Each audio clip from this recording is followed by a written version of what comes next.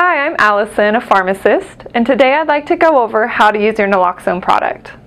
It can be really difficult in an emergency situation to remember everything that you may have learned about naloxone.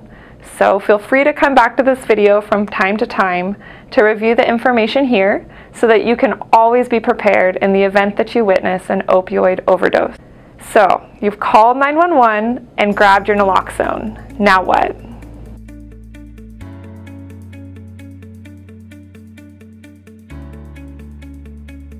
This is intranasal naloxone in a pre-filled syringe, and it requires a nasal atomizer for administration. Each box contains 1 dose of naloxone, and when you open it up, it looks like this.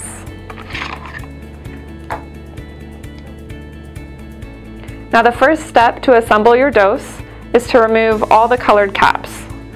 So there's 2 yellow caps on the syringe and 1 purple cap on the drug vial. So now that all the color is gone, we can twist the drug vial onto the syringe. And the most important thing to remember at this point is not to push on the vial at all while you're twisting. This causes some of the drug to leak out of the end. So you want to twist without pushing until you meet resistance. And then you'll take the nasal atomizer and twist it onto the other end until you meet resistance. And now your dose is ready for administration. There's 2 important things to remember when giving a dose of intranasal naloxone. The first thing is that we're going to try and split the dose between both nostrils.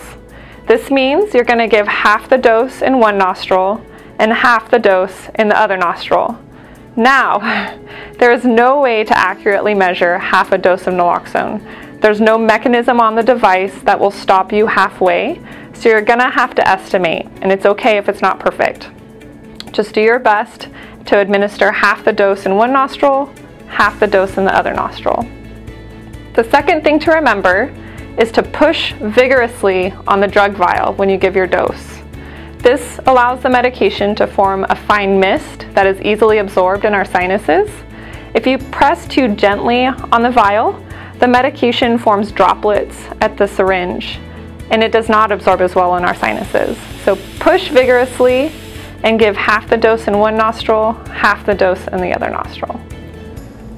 Firmly place the applicator into the patient's nostril so that a seal forms, and vigorously push half the dose in one nostril and half the dose into the second nostril. And that's how you use intranasal naloxone in a pre-filled syringe.